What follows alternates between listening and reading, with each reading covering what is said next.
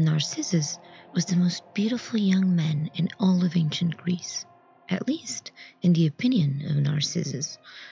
The blind prophet Tiresias had once foretold that he would live to a ripe old age, provided that he never knew himself.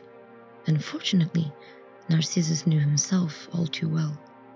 Every morning when he woke up, the first thing he would do would be to examine himself in his full-length mirror.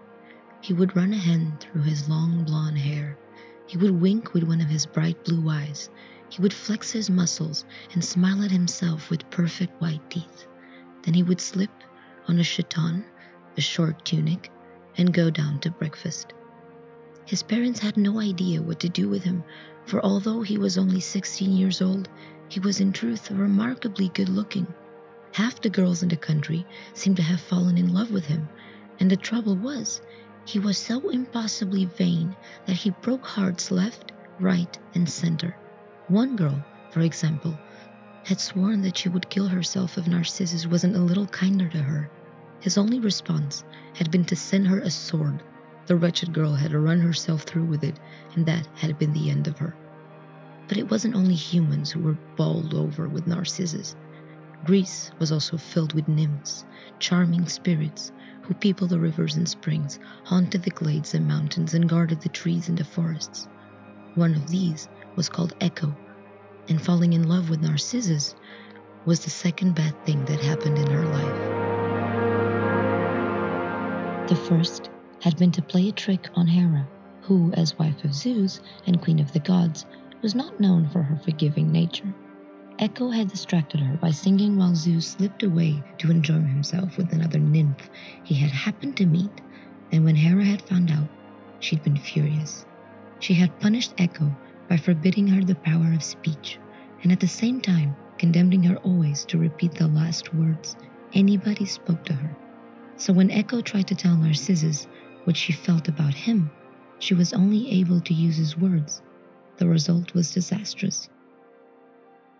She met him one day in a forest.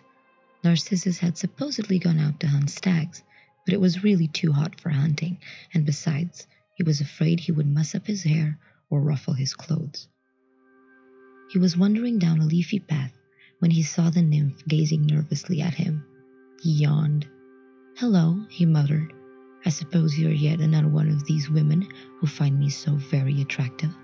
"So very attractive," Echo replied. "I thought so," Narcissus said. "Well, you're wasting your time, I'm afraid." "I'm afraid," Echo said. "And so you ought to be," Narcissus continued. "To be absolutely honest, even if you were Aphrodite herself, I wouldn't let you come near me." "Come near me," Echo cried. "Are you deaf or something? I just told you I wouldn't. Now go away." "Away," Echo moaned. Realizing that her plight was hopeless, the nymph fled from the wood, tears pouring down her cheeks. She spent the rest of her short life heartbroken and alone in a desolate valley, living in a cave. Her flesh disappeared, her bones turned to stone. Soon all that was left of her was her voice.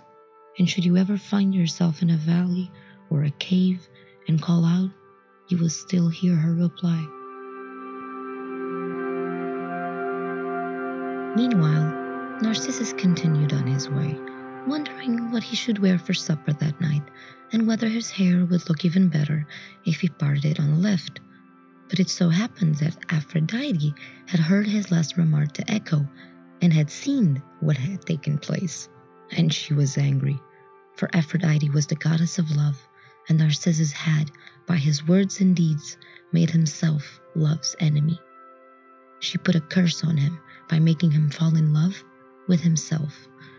Narcissus had always loved himself more than it was proper, but once he had fallen under the spell of Aphrodite, he was lost. On his way home, he came upon a pool of crystal water in a clearing in a forest. It was a hot sunny day, and he knelt down to take a drink. That was when he saw what was, in his eyes, the most beautiful boy in the world. His mouth fell open, so did the boy's.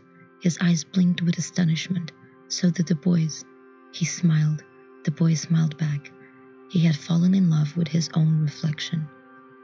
The next day, his parents, who had been searching everywhere for him, found him still sitting beside the pool. "Narcissus," they exclaimed, "what are you doing? We've been so worried about you." "Hush," Narcissus whispered. A single tear trickled out of the corner of his eye. "You'll frighten him away." "Frighten who away?" his mother asked. "The boy," Narcissus replied. "He is so beautiful, and yet so cruel. For when I reach out to touch him or try to kiss him, he runs away from me."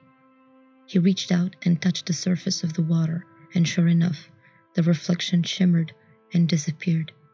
"But he comes back after a while," Narcissus continued, his voice soft and far away. "See, there he is now. Hasn't he got lovely eyes?" "The boy's gone mad," his father muttered. "Come into the house, Narcissus dear," his mother said. "You haven't had supper or breakfast, and you'll catch your death of cold sitting out here all night." "No, no," Narcissus cried. "I can't leave him. Not ever."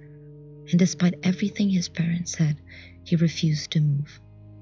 All day and all night he lay in the long grass, his head propped up in his hands, gazing silently at his reflection. They brought him food. He wouldn't touch it. His torment was all the worse because although the object of his love was only a few inches away, they could never touch, they could never meet. At last the pain became too much for him. It seemed to him that the boy in the pool had suffered too, for his face was terribly thin and his eyes were red and sore. "I have hurt you at least as much as you have hurt me," Narcissus whispered. His hand reached out for the dagger that he wore in his belt. "I shall hurt you no more." He plunged the knife into his heart. He screamed, the boy screamed, and somewhere far away Echo cried out too. Narcissus died, and Aphrodite, taking pity on him, turned his body into a flower as a reminder of what had happened. And to this day, Narcissus flowers can be found growing wild in the woods and sprouting around the banks of a silent pool.